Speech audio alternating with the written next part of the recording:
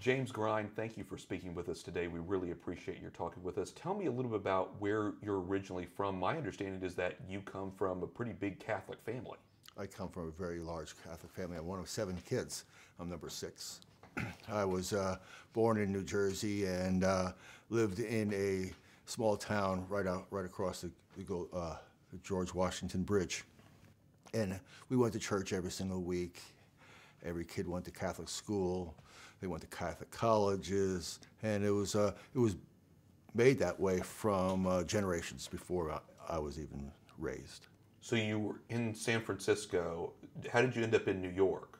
Here it is that my father was offered a position in San Francisco. So in 1971, we moved from New Jersey to San Francisco. Okay. And there I was enrolled in a public school for a year and a half, and then I went on to a private high school. All the kids had to go to Catholic school. My father was adamant about that. He didn't believe that the standard public schools were going to teach us moral teaching.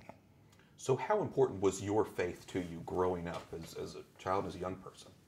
Well, I saw my mother and father being very holy and understanding that. And as a kid, you want to be your dad. And you really want to go forward with all that. So I had a lot of trust in that. And I wanted to be, it was important for me to become part of the church. I was an altar boy, I was a lector, and later on in life I became a Eucharistic minister. So it's always been there. It's always been important. Jesus Christ has always been important to me.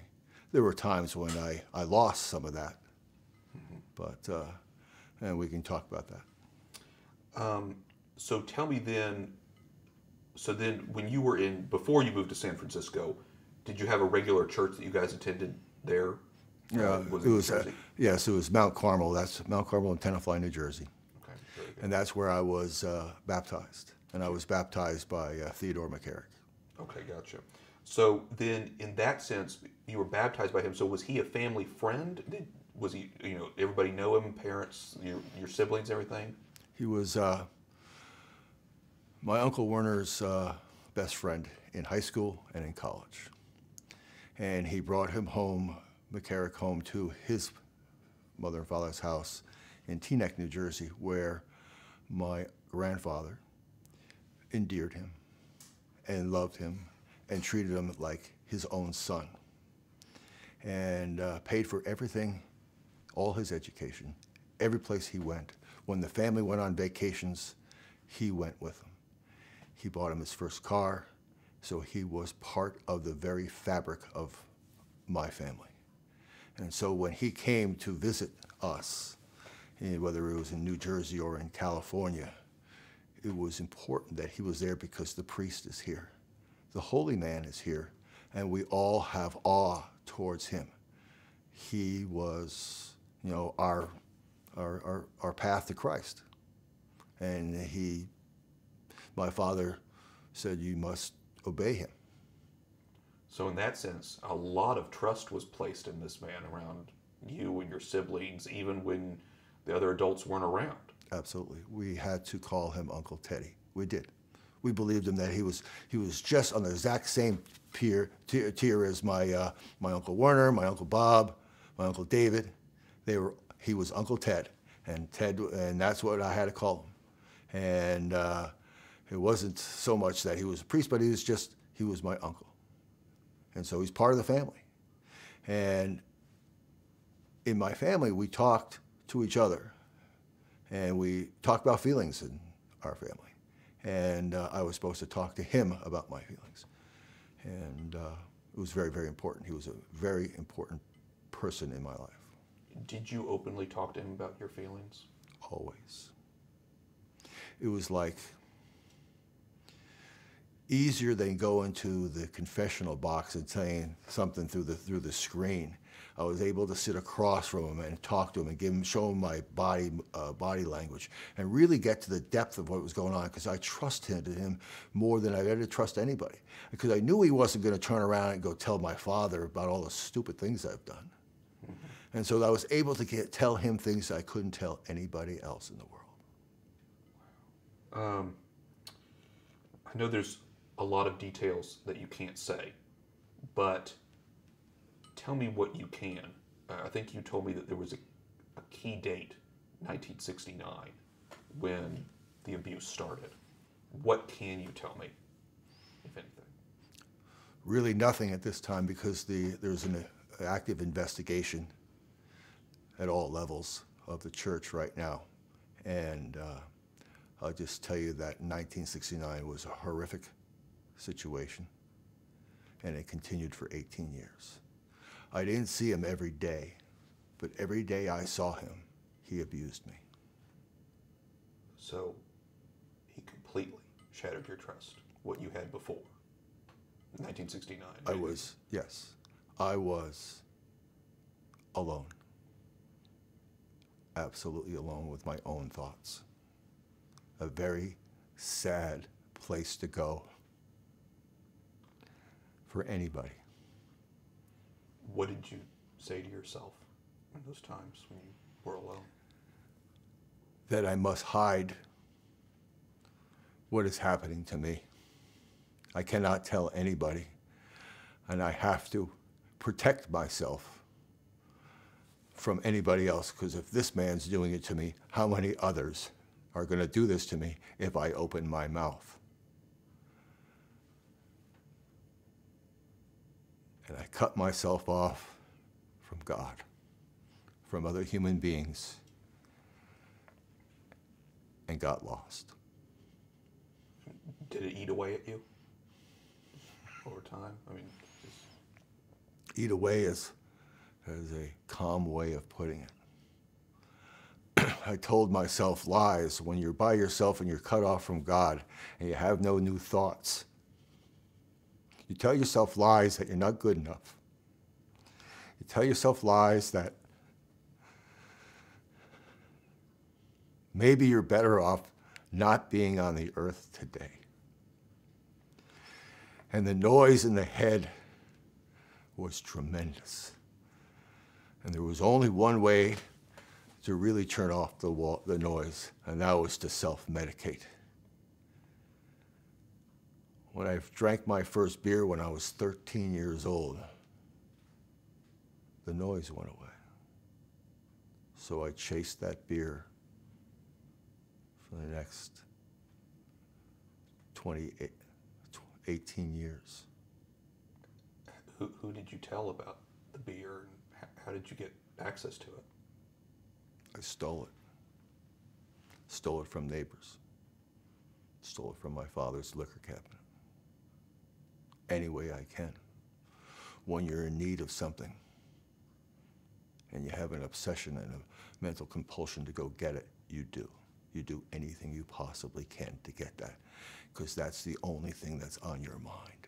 Because everything else that's in your mind is noise, and it's loud, and it stinks. So I had to squash that feeling. Did you ever break down in front of your siblings or your parents and just say what was going on or anything? I tried at one point to tell my father. My father is a very holy man. He was born in 1918. He was raised in a way where the Catholic Church was supposed to be the holy church, and those men were good men, and that he had a belief in God that was unshakable. So when I go to tell him that I am being abused by the church, he could not put his arms around it. He just couldn't. And I don't blame him. He sent me to my room to go think about what I just said to him. That was 13 years of age. I was then absolutely alone. That's what I meant by being alone before. And booze became the replacement for Jesus Christ. How long did you go not praying, being cut off from God? If it started at 13, how long were you like that? Until 33. There were days I went to church because you have to go on Christmas and Easter. And there were days that I would go to church with McCarrick because I was going to visit him. But my real faith in God was gone. And it wasn't coming back.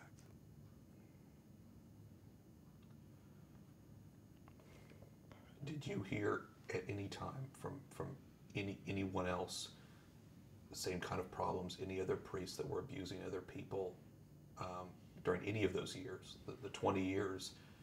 Was there anybody who could relate to what you were going through?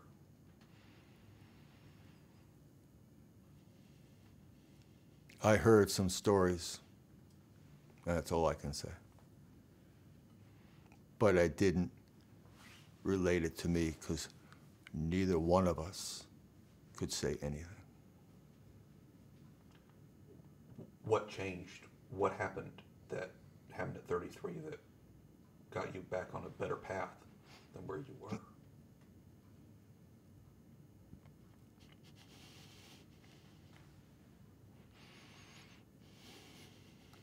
I'm there right now.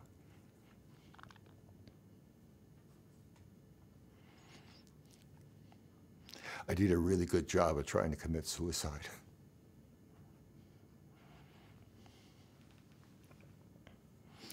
I asked God to take me.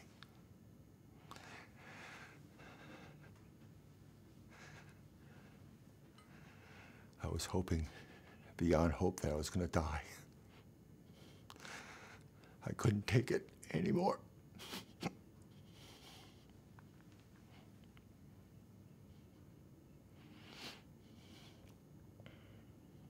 I slept for 36 hours and I woke up.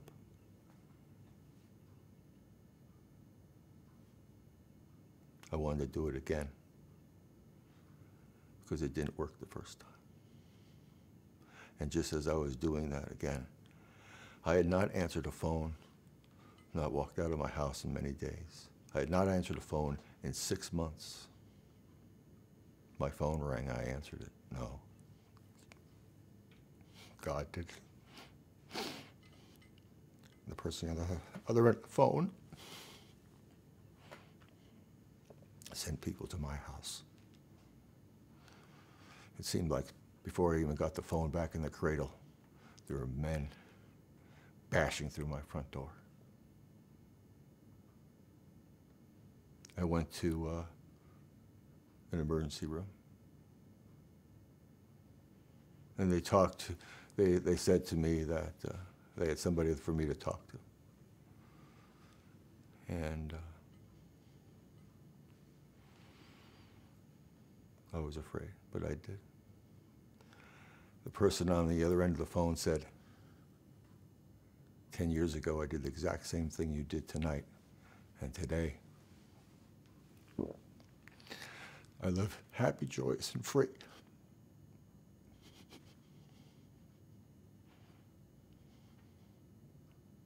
That was God. There've been a lot of God moments around those times. That was 1991. On November 21st, 1991, I stopped drinking. I stopped doing drugs. And I let God back in my life. And since then, I've not seen or felt any reason for me to ever go back there again. As they said to me, in many places I've gone, I never have to feel like that again. And I don't ever want to feel that again. There must be temptations though, right? I mean, right after you gave everything up, was there ever a point where you felt it was just, I know for so many people who give up alcohol, give up drugs, it's so difficult because the temptation's there. Were you ever tempted to go back or revert? Of course. Of course you are. But it's a cross. It's a chance. I'm always reminded I'm hanging around with people who are not drinking. I'm hanging around with people who have holier lives. They have the widest eyeballs I've ever seen in my entire life, and I wanted that. I wanted what they had, so I did what they did. I followed them. I had some guys in the very beginning of my recovery that were tremendously strong. My best friends had 5, 10, 15, 20, 40 years of not drinking. That was powerful for me. I wanted that. I wanted that. So I jumped into my recovery with both hands and jumped into the pool. And sure, I was swimming in the deep end for a while, and I wasn't sure what was going on. But I started to remember the faith I had as a child, the faith I had in my Father. And I went back to that and found it.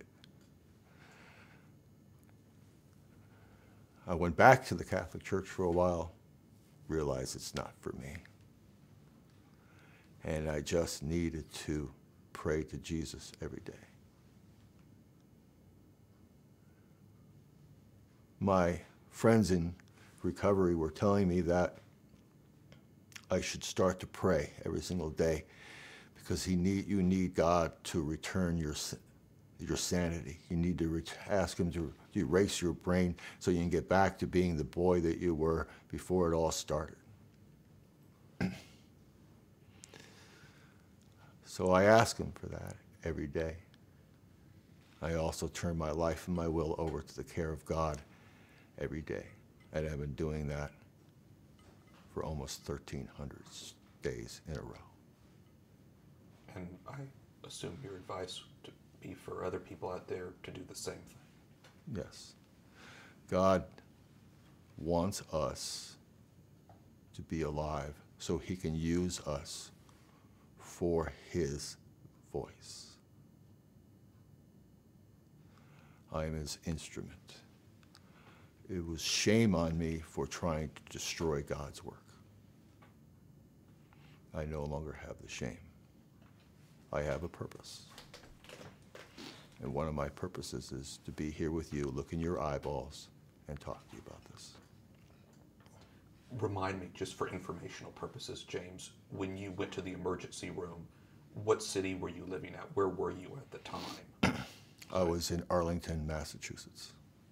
And you were there working, I assume, job? Yes, I was working in high tech. Okay. A very successful high tech business. And remind me, the things that you did to yourself that night to try to commit suicide, was it drugs specifically, or was it something, certain specific kind of substance that you did?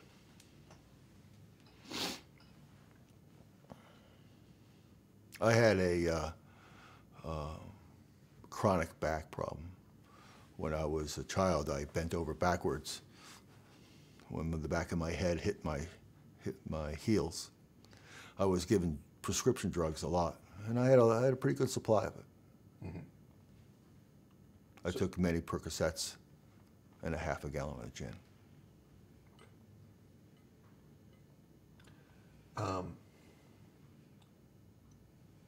Tell me, once you went into recovery and started talking with these people and you had friends around you, how much of a relief did that feel towards your life? And when you think about the years after you were 33 and began to recover, just tell me how important it was to have them around and to have more stability as opposed to what it was before. When you're in your own life, telling yourself and you're cut off from God and you're cut off from other human beings and you have your own thoughts. You have the same thoughts over and over again, and they're all lies. And I've been telling myself these lies from age 13 to 33, and I'm getting sick and tired of it. So how important was it for new people to be in my life? 100% important, because they had different thoughts. They had new thoughts, things that I had never heard of before or had heard of before, so that I could possibly get off the merry-go-round that I was in of all the garbage that was in my head and find out what is real and what is not real, and to move forward. So when I first went into recovery, they suggested to me that I not move back to where I used to live, and to move to a different part of town, so that I didn't know where the bars were. I didn't know where the stores were, and I didn't know anybody there. I had to start all over again. And thank God I listened to that. And thank God there was a space for me in that home. How do you think Theodore McCarrick groomed you or put you in a position where you were? Well, it's very important that he had the trust of my family, and so that I then was trying to be able to transfer it over to him to give him as much trust as possible. Little did I know that he was really grooming me to become his little boy. I didn't know that at the time. It felt good to get comfortable with this man, to be open, honest, and real with him at all times. He wanted me to become part of him. He wanted me to endear him. And it was important for him to do that to me so that I would always think of him first when I had a problem in my head. I didn't think about my father. I didn't think of anybody else. I thought of him. I didn't think of maybe going to a priest, a different priest, or doing anything else. At one point in my life, I said to him that I'd gone to confession, and he yelled at me because you don't need to tell anybody else. I'm the only person you need to tell. I am your pathway to Christ. So I was yelled at and kind of said, okay, well, I will believe you and I will go with you. And so I was able to go to confession every time I saw him. And I was able to tell him my deep, dark secrets. And he was grooming me to do that because even in the last moments where I wanted to die, I needed to tell him what I was doing so that he could possibly help me. That's how much he controlled my mind. So when I say he abused me for 18 years, how could that possibly happen when he brainwashes you to believe that he's the only one? It happens. When did it stop? When did he stop abusing you, and why do you think it stopped?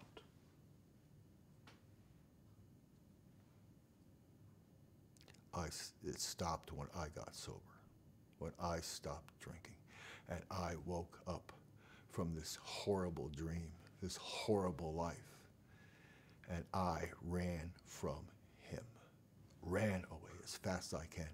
Anytime that he was coming near, I refused. My brothers and sisters wanted me to ask him to come to different family functions. I never called him. Sorry, he never answers his phone, is what I'm telling my brothers and sisters. I never called him. I didn't want him there. Once I saw him at a parish in Maryland.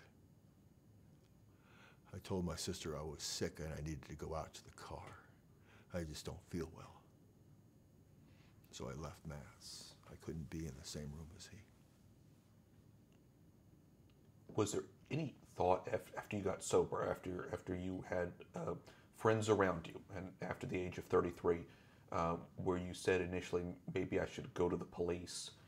You know, once you started getting sober, thinking to yourself, what had happened to me needs to be reported.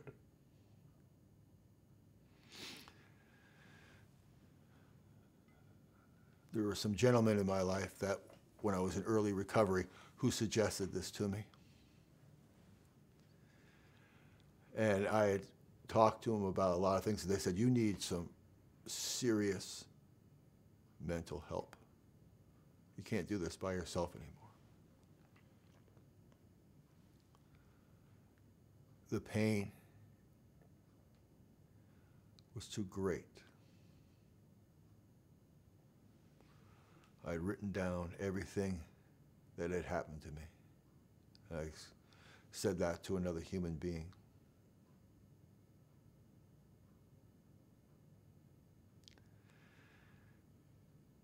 And I decided at that time in my life that the person who listened to me had a hard time understanding it, understanding the depth that I was talking about. It wasn't my time yet. I waited. this is big. It's bigger than I am. Is that why you're speaking out now about it? I mean, is it time? Do you feel like it's just, it's important for you to come forward, part of God's will? I mean, why is it now? God is raising saints all over the world. There are new saints coming out and speaking.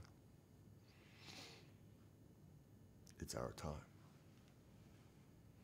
When I read about in the article, my sibling sent me that article about the altar boy in New York. I thank God that day. I got down on my knees. It took me 2 days to get off my knees. And I got to talk to other siblings.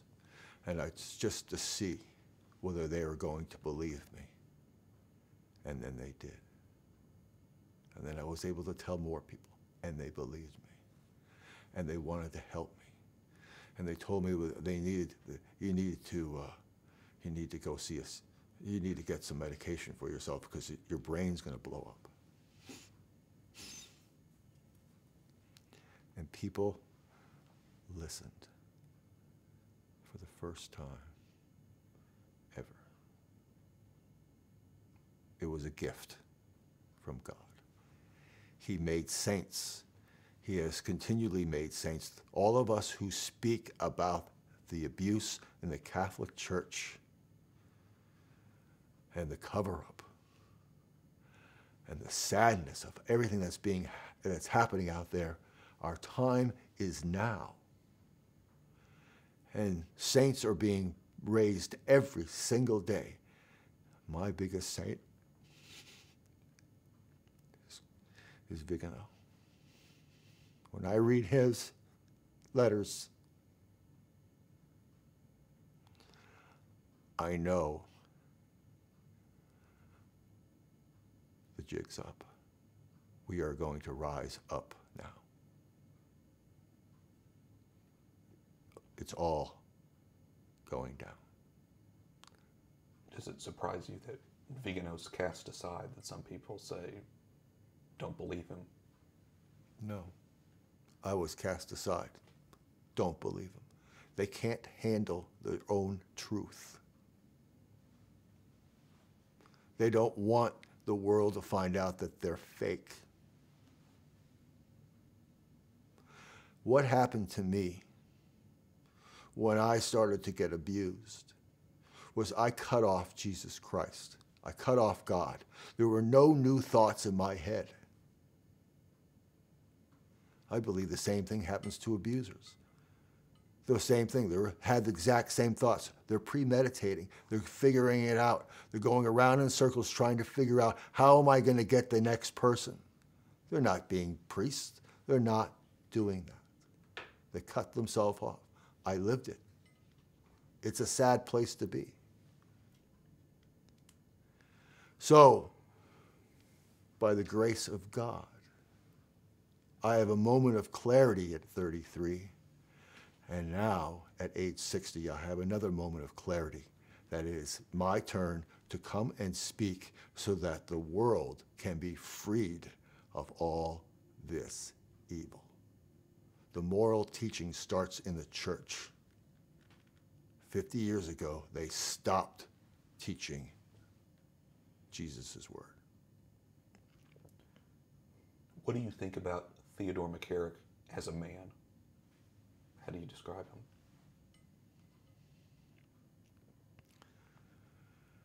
He's a sad, weak man who has lost his faith in Jesus Christ. I pray for him every day so that he may feel the need to repent, to just tell the truth, to come back out from behind that collar and realize he's just a fallible man as I am. It's incredible to think after all of this that Theodore McCarrick, even though he's been stripped of the title of cardinal, he's still an archbishop, and is now living in Kansas. Do you think he should be removed from the priesthood? What else do you think should happen to him that, quite frankly, hasn't? He needs to be removed from the priesthood. He needs to be taken to a place where he can see the damage that he has done. The Catholic Church needs to stop the silence, and they all need to repent. They need to talk about us. They tell us to repent our sins to them.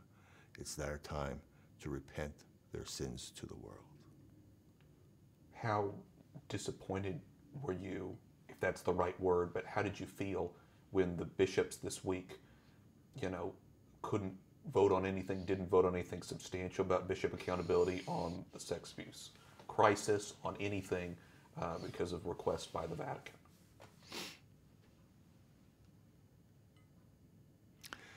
They, the bishops, are not obeying Jesus Christ. They are obeying Pope Francis. They believe that Pope Francis is the person they need to talk to, that they need to respect, and that he is the church. The bishops did what they're supposed to do and be obedient to Francis, to the Pope. That's what they signed up for. And as a priest, you're supposed to be obedient to your bishop.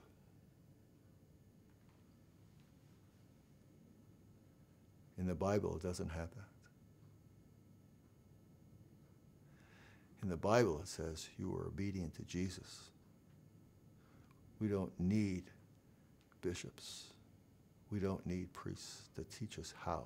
We just be obedient to Jesus Christ. And I'm obedient to Jesus Christ. They failed this week. In my eyes, they failed. But in their eyes, they did not, because they're doing exactly what they're supposed to do according to their own beliefs in being obedient to Francis. And as I said on Tuesday, it's not Francis's church, it's Jesus Christ's church. And of course, all of the bishops, big bishops from around the world, will meet with Pope Francis on this in February for a big meeting about it in Rome. Do you have any sense of any optimistic feeling that things can change, or do you think that this is basically, it's going to be the same old message? I don't know what exactly happens. I can't predict that. I have faith that something will change, because between now and February, many new saints will come to be. And they will be louder and stronger and tower over all these bishops and tower over the Pope in Rome. And we will be stronger. And we will take and realize that Jesus is doing for us today which those men cannot do for themselves. It's that large. It's that large. There are saints coming that are going to blow every saint that's ever been on the earth before away. We're going to be very big, and we're going to be very strong. And it's going to be great. It may happen in February, but it will happen. What's your message to Catholics out there who see this in the United States and around the world? How should they pray? What should they do when they see and hear your story and the story of others? What do you think regular Catholics in the pews can do to try to help or to try to change things? I'm a conservative Catholic. I believe in Jesus Christ. I believe in the Ten Commandments. I live a pious life sometimes. I'm not perfect. We must pray that more saints come forward. We must pray that Jesus' word is passed on to others. The church is in a very difficult situation. The men in the church are the ones who are running it, but the church is Jesus Christ. Always stay faithful to Jesus Christ. We're going to go all the way to the end, and it's not going to be pretty. There's going to be more problems. I've talked to every AG in the nation. I've talked to senators. I've talked to lay people. And new things are going to happen. It may not happen inside the church. It may take the U.S. government, the most powerful government in the world, to put a stop to this. And it's not going to be pretty. There are so many new states that are happening right now that are opening up investigations. I mean, the federal government said, don't destroy anything, gentlemen, because we're coming to get it all. And it's not just the abuse, the sexual abuse or the clericalism, it's the money laundering. We have to ask God to ask the bishops to stop praying for false gods. They have idols that they go for. And money is their number one idol. And that is a breaking of a commandment. James, that concludes all of the questions that I wanted to ask you. If there's anything else that you would like to say, we're happy to hear it, or any other message that you'd like to send, or anything else. We're open. It's important for me to be able to speak